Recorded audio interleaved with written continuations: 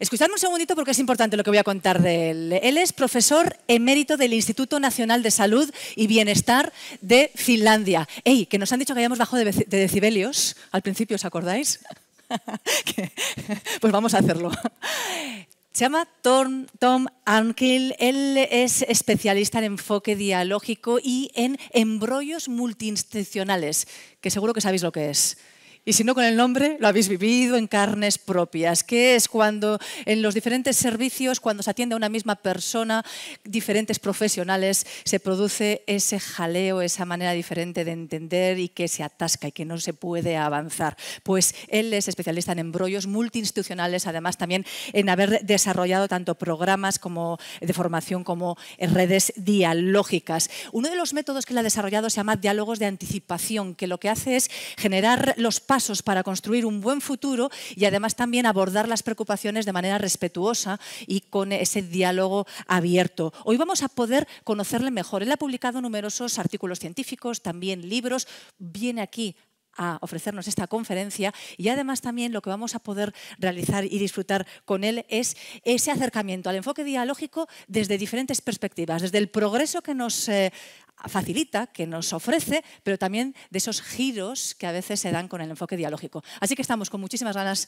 de escucharle a Tom Arnkil y le damos la bienvenida con un aplauso, por favor. Adelante.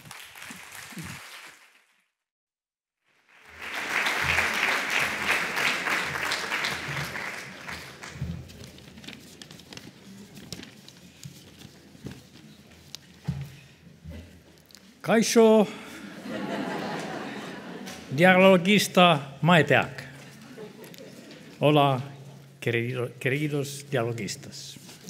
First of all, I would ask you to all to stand up and turn to your right, please.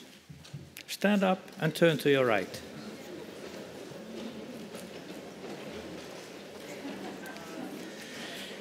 And place your hands on the shoulders of the person in front of you.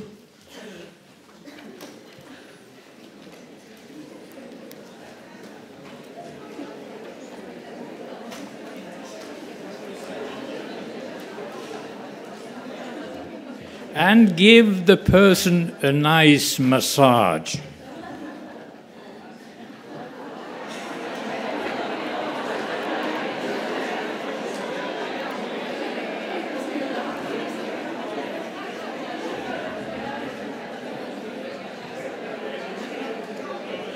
And then turn back and thank the person, and turn all the way to your left, and a nice massage to the person.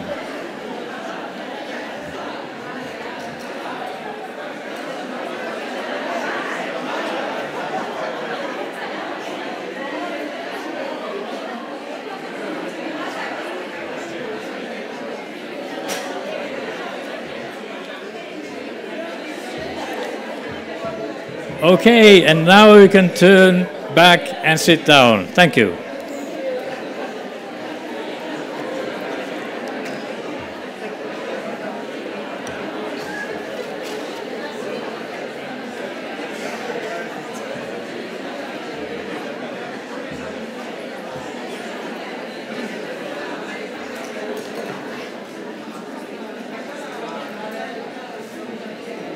Okay. So dialogues are about the body and the soul, all right?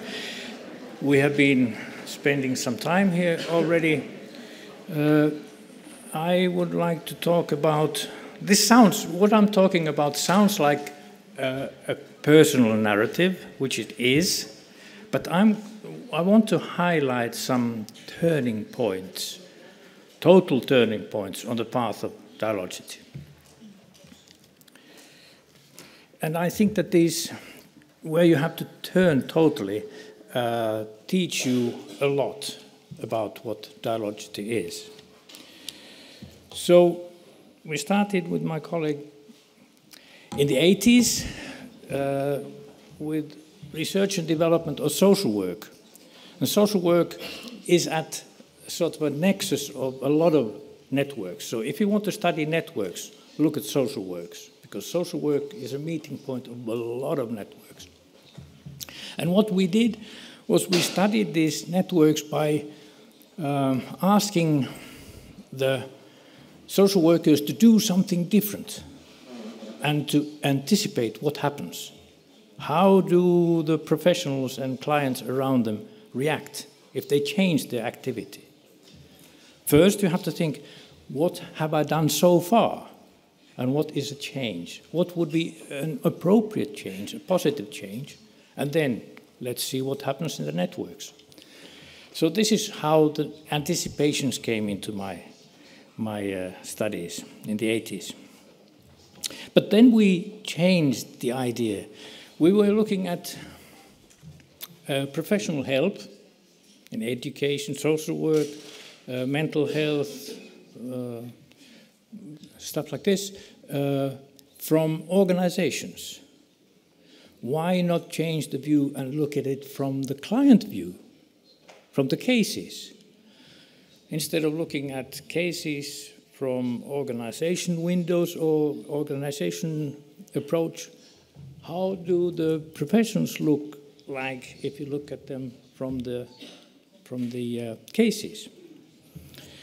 So this brought us to what has been coined as multi-problem families or multi-problem cases, something that Maria Carmen also referred to. But there was a notion by Evan Imber-Black in America that don't talk about multi-problem families. Talk about multi-agency families. That is much more complex. Because if you have a family with multiple needs, you will have a multiplicity of agencies around them. And this is a very complex system to handle. So we, as was introduced, we concentrated on how multi-agency networks can get stuck and how to help them to get unstuck. And this is something, I've been in several places around the world and asked the question, have you, in your country, do you have experiences where multi-professional networks might get stuck? Yes. You go anywhere you go and they say yes. We made a survey in Finland and we were asking, which sort of a percentage of your cases would be like this? And the estimate was that 30, 40%, something like that. No, it's much, much less. But it feels more. This is what takes your energy. So we thought that, okay, if you can help professionals to relieve this, to get unstuck, it's a huge relief. It saves a lot of energy. And that's what we wanted to concentrate on. The sort of difficult cases, complex cases. And how do you get into these complex cases is about the compartmentalization of work. Sectors. So what is I'm trying to depict here is that your everyday life is not in sectors, compartments. It is a whole that you can't divide. Your life is like this. But in the service system, it will be divided into slices. So your life is met in slices. And this brings about the question of integration. How to integrate the work that it would meet the whole life situations. All over the world you are asking how to integrate professional work when you have these situations where clients and families have multiple needs. Okay, this is what we concentrated on and trying to make a sort of dialogical crossings over the sector boundaries. The first idea was that we asked, we had projects like yours in Finland, several people in 2 municipalities, and we asked them, do you have cases where you get stuck? And they said, oh yes, okay. Could we have a dialogical meeting with these cases, concerning these cases? Oh yes. We would want to try a dialogical approach. Would you want to experiment? Yes. And they were sort of skeptical, you know, what would happen. We asked these professionals who were working with the case to come to a meeting, and then we had anticipations with them. So we were inviting only those professionals who work with the case, who have a personal connection through their work. Because if you anticipate in a case that you're not working with, it's abstract. But if you're working with the case, you are anticipating your relationships. And this is the core, so to speak, your relationships. So we didn't invite anyone outside the relationship. We didn't say that, okay, someone from psychiatry, someone from social work. But no, the person who's working, so that they would be involved and it would be their relationships that they anticipate. We separated talking and listening, and we were two facilitators, S.I. Eriksson and myself, and we were asking questions, just questions, only questions, no advice. We were helping each other to bite our tongues, you know. It's so easy to start to give advice, and that's how you get involved in the case that you're not working with. So, just questions. Like this, professionals around the table, we two facilitators, and the questions were like this. What happens if you do nothing?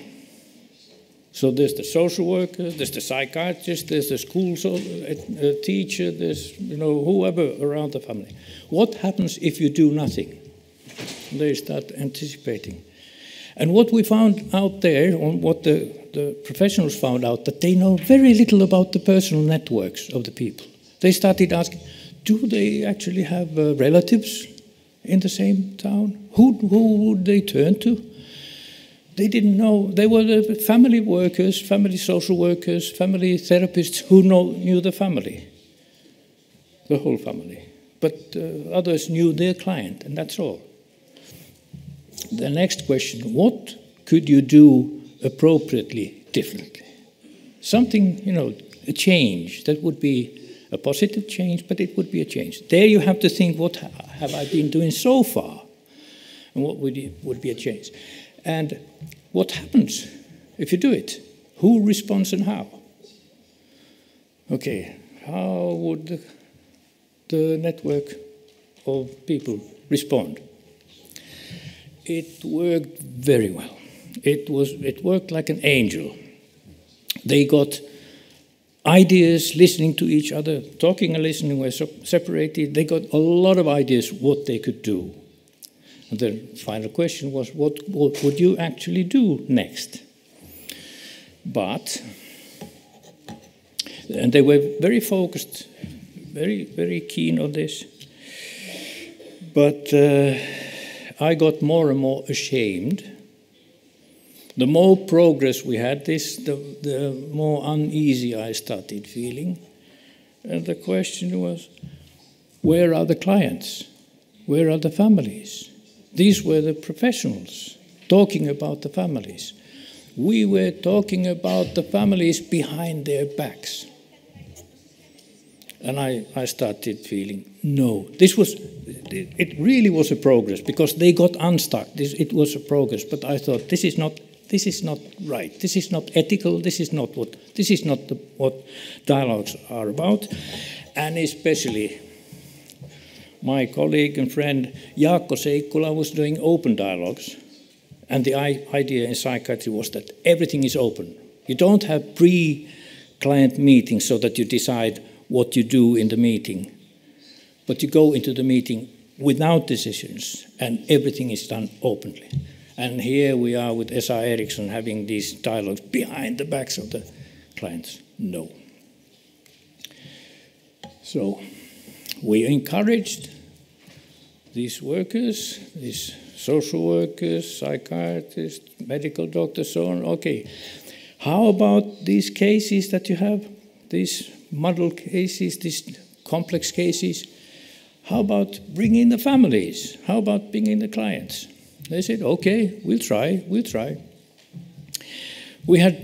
I remember the moment. In the morning, we had a meeting with no clients, the old model, which is now the old model, the original anticipation dialogue model. And then we had a break and we had a walk with Esa, my colleague, and I noticed that there's a person for the next meeting, for the afternoon meeting, that I didn't know by face. And as Heikki pointed out, you learn by name and you learn the faces when you're doing a project with people, doing the practice.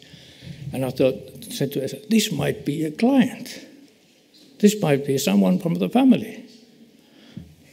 Okay, if it is someone from the family, can we ask these questions? What happens if you do nothing? Esa, who was a psychologist from mental health, psychiatric hospital, he had been working here. How about if it's a suicidal case? You don't ask what happens if you do nothing. Dangerous, wrong, you can't do that. What would you do appropriately, differently, and so on? You can't ask the same questions when the clients are there. So we have to think everything anew. I had been doing with my brother consultation for firms and organizations, and my brother knew of a method where you asked the professionals in the organizations and the managers, when they had a crisis situation or a reform or something, to send a letter from the future. And we had tried that, and it worked well. And we started improvising, why don't you write an article in the paper in the future? Give the speech of your mayor in the future. And we had consultation to an organization which was, very, very worried about what would happen in their change. And the atmosphere changed. So I told Esa, let's try something like that. If it is a family, what shall we do? We ask, let's assume that a year has passed and things are well. What are you happy about? You go into the future, and then what did you do? What did others do to help you? And then what were you worried about, and what made your worries smaller? So that you end at the happy note and not what are your worries. That's not the last question. Okay, let's try. Esa, the psychologist, I'm a social scientist, used to be a primary school teacher.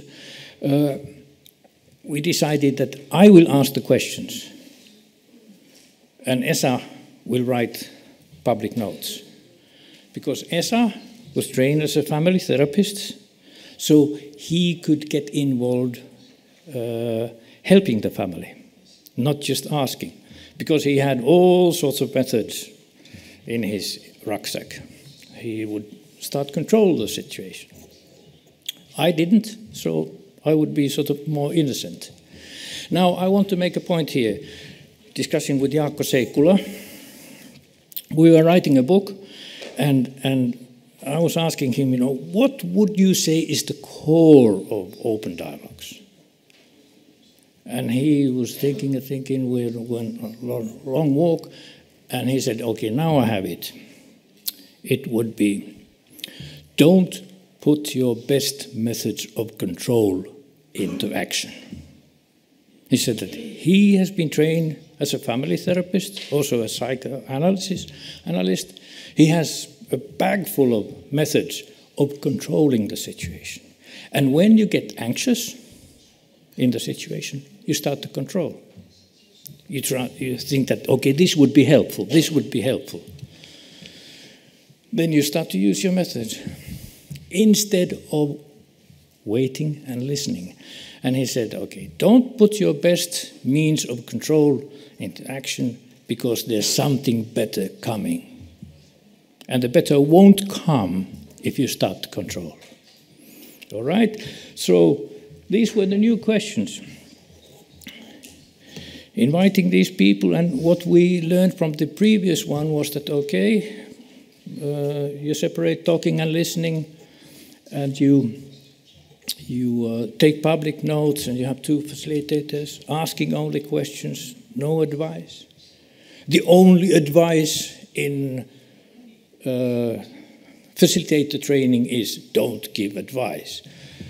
So this is what we then did. You know the questions, people who have had the training, and then there are people who have not had the training here. So you decide with the clients, with the family, what would be an appropriate sort of step into the future. A year, perhaps, and so on. Okay, let's say it's a year. I always take my calendar out. Let's see what is the 18th of June 25, a year from now. Okay, it's a Monday or whatever. Would that be okay? Let's decide. Then we write the new calendar. We are there. Then there are several ways of going into the future. My favorite, what I use always is that, okay, if we would go into the future, and now we are in the future, I would say, isn't it fascinating that people always choose the same place they were sitting? A year ago, you were sitting in exactly the same place. And what is more surprising, you are wearing the same clothes. You know, they wear pretty clothes, and I congratulate. And I'm wearing the same clothes. Okay, this is how you sort of playfully go into the future. There are people use different methods. And I've noticed that I've done this quite a lot of times. I've never come to a situation where clients or the family would not go into the future. It's much more difficult for the professionals because they are trained to look into the past. What was the past and how did the problems evolve, and now we are here with the problems. The 2 things that you don't talk about in anticipation dialogues is the past or problems. The 2 things that you are trained in when you have your professional training. You talk about the future and worries. And what you are talking about when you talk about what were you worried about, because the questions, okay, it's a year has passed, and what are you especially happy about? What did you do to make these things happen, and who helped you and how? And then, what were you worried about a year ago, so to speak, which is just today, this moment, and what made your worries smaller? Okay? So, you are helping these people to go into the future in their mind, but what you are actually helping these people to talk about, to think about, and to talk about is their hopes and worries right at the moment, but from a future perspective. You can imagine if you ask, people, you start asking, what are you worried about today? And what would you think that would help you? This is a very typical question, very difficult to answer. Okay, start from a good future. And you ask, what are you especially happy about? And you have surprises because you separate talking and listening, and people are hearing. The mother is hearing what the husband is saying, or what the child is saying, and so on. A lot of surprises. And I've noticed a change in the atmosphere when people start to use this tool, because you are handing people a tool to make thought experiments. Okay, you can use this future tool, and when they start, there's a very definite change in the atmosphere when people really get on to this imagining a good future. And they almost applaud to each other, you can, from an anxious situation, it changes into a very sort of relieved situation. I'm sure that many of you have noticed this happening. There's a change of atmosphere, that people realize that they have a tool to express their present hopes and worries in a safe way. Then you ask the professionals only two questions, not the first one. Things are fine now, or better now. What are you especially happy about? Because it's not their family. It's not the professionals, you know, okay. You ask the family members, but you ask the professionals what they are doing. What did you do, and who helped you? Who helped the professional? And what were you worried about, and what made you less worried? These two questions, the professional. And then finally, you return from the future, and although you have been a year in the future or 6 months in the future, for example, with senior citizens, a year could be a long time. It could be 2 months. It could be 6 months. You decide together what the time is. Although you have been in the future, you talk about the next steps, not a year's plan. Who does what with whom next? Because this makes it concrete. You do this, I do this. And this is how you can promote plausible hope. Hope that you can believe in. Not just, okay, let's all be hopeful. But hope that you believe in your heart. And this is the goal of anticipation dialogues. The only goal is that people leave more hopeful than they came. And what makes plausible hope is that you know what you could do and what others could do, and that we've decided that we will take the steps. It is plausible because you have a network supporting you. So, the core here is responsiveness. We have been asked, I have been asked, several times, because, open dialogues in psychiatry, no structure at all. Anticipation dialogues, 3 questions separating talking and listening and so on. Structure. Is this a dialogical approach? So, what makes a dialogical approach dialogical is it the responsiveness.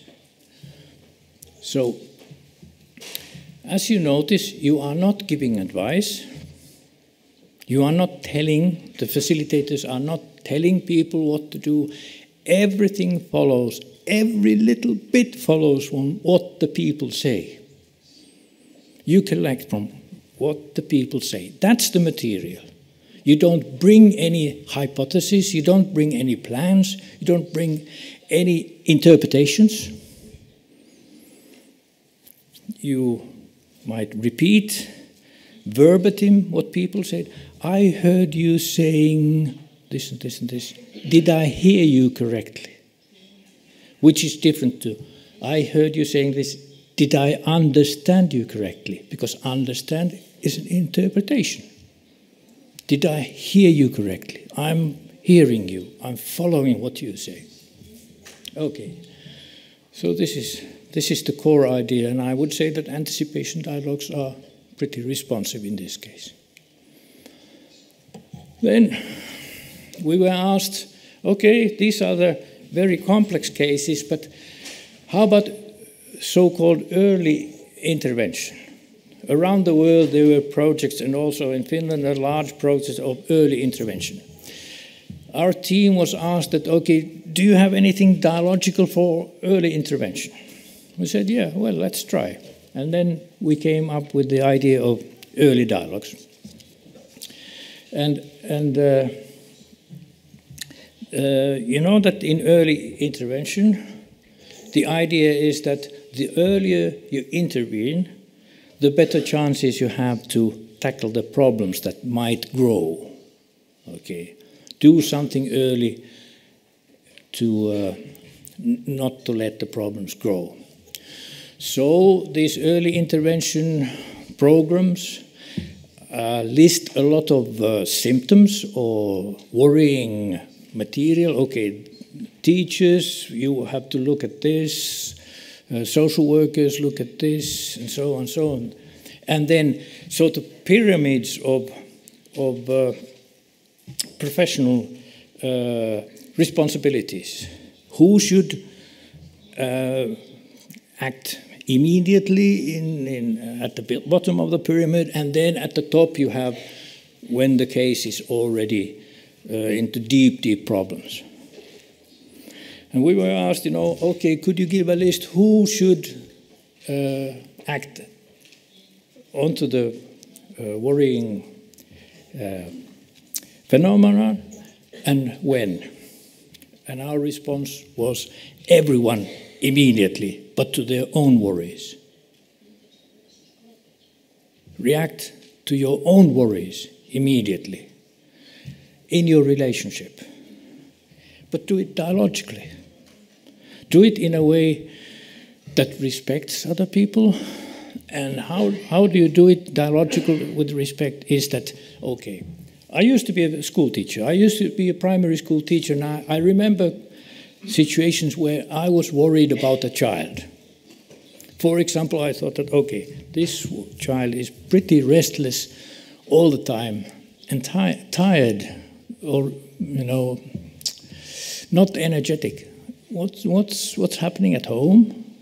Is there something, that occupies the child's mind? I have a problem. I wanted to be a good teacher. I wanted this child to learn. I have a problem. I have a worry in this relationship. I have to do something. Okay, whose help do I need? The parents. I need their help. If I suspect that there's something at home that makes the child restless and tired, I need the help of the parents. How do you get the help? Ask for it. Not blaming. Not saying that, your child is restless at school, you have to do something. But you ask for help. Can we do something together? First you tell the positive, all the positive things. I've been working with your child. I love the way they draw. Your child draws. I've tried this and this and this in concrete terms. And then, but I'm still worried. I would love to be a better teacher for the child. Can we try something together? Okay, no blaming. That's a dialogical start. The parent might say that, no, you don't have to be worried. There's nothing to be worried about. Great, tell me more about. I am still worried, but now I'm a bit less worried. Tell me more about this. It's a dialogue situation already. Okay. So that's how we did this, and we started a project all over the country, in many municipalities, and we drew this zones of subjective worry, that you have relationships where there is no worry, relationships where you have a slight worry that should I actually do I need additional resources? Then the extreme would be great worry, constant, strong worry, child, client, patient in danger. My means are exhausted. I really have to need a change in the situation now, soon, not later. These are pretty clear. No worry, small worry, great worry. And in between, the gray zone, where nothing is clear. Your worry is growing, your confidence in your own possibilities are diminishing or running dry, and you have a clearly felt need for extra supporters and controllers, but that is your only clear idea. Am I too worried, or should I be more worried? And these are exactly the multi-need, multi-agency cases. This is where this happens. Okay, And this is, I have been following, making research on professionals blaming each other. My favorite case, as I was a teacher and then studying social work, is that maybe this happens in Navarra, I don't know, but you have a meeting with the teachers and social workers, and the teachers would say that, social workers, why don't you come to our help? Because we have these very critical cases, we have these worrying cases, and we call you and you say, we have no time. Please come to our help. And the social workers would respond, was that a worrying case? Come to spend your time with me, a day with me, and you will see worrying cases. That's not a worrying case. That's an easy case. You have to handle these cases in school. We have loads of more worrying cases. Yes, yes, says the teacher, but you should. This is why you... and it's a tennis match. And then we came up with this. I drew this on the other side of a banknote, was the first drawing, because how to get over this tennis match that the social workers and the teachers and the psychiatrists and whoever is trying to say that you should work. And we went to them and asked, where do you find yourself in this case? And it's about you and your relationships. It's not the client alone. It's you and the relationship. And they started, okay, yeah, well, this is my small worry. Okay, whose help do you need and how do you get it? But this was a success, but a turnabout again.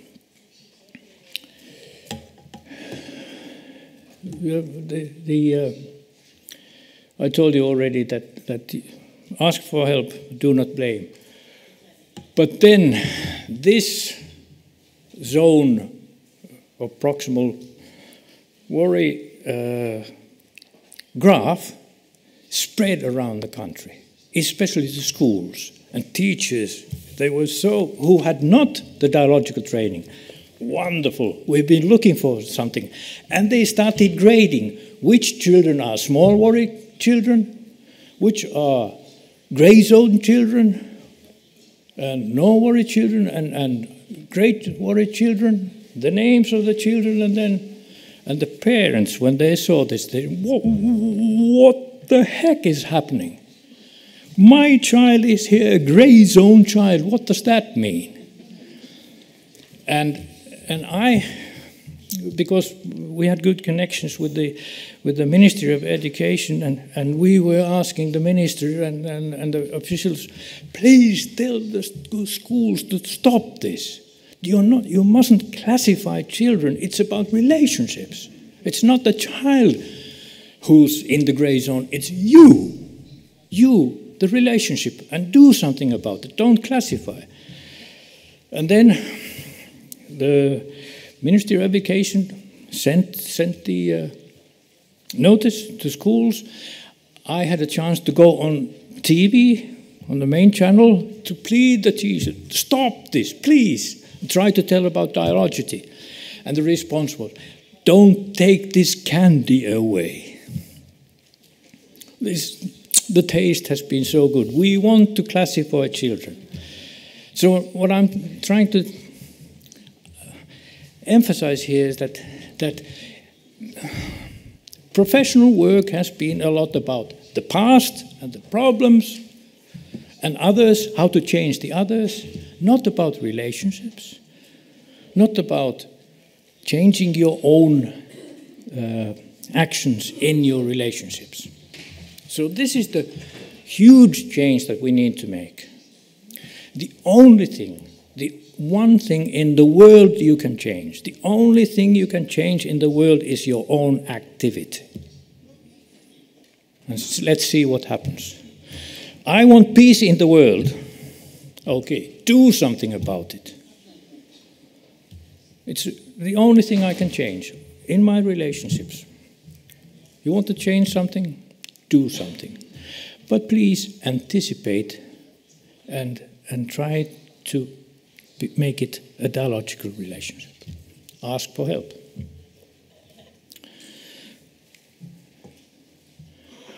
Well, then we started training people, and as you've done now, and the problem that we had is that you have the sector-based management system. How do you get over? Because anything you try to do will be back in the sectors soon anyway. We call this the seven-headed dragon. That okay, you cut one head and you have the head growing back again. We went to New Zealand and we saw something that was very promising. That they had a managing board, cross-sectoral. You have the managers, and then you had the multi-sectoral meetings of professionals, and you had a full-time coordinator who coordinated with this. We came back to Finland. We need full-time coordinators for this. Jukka was the first full-time coordinator in Rovaniemi. And this was something new. There wasn't on your list of professions, you didn't have full-time coordinators, but some municipalities had the courage to involve.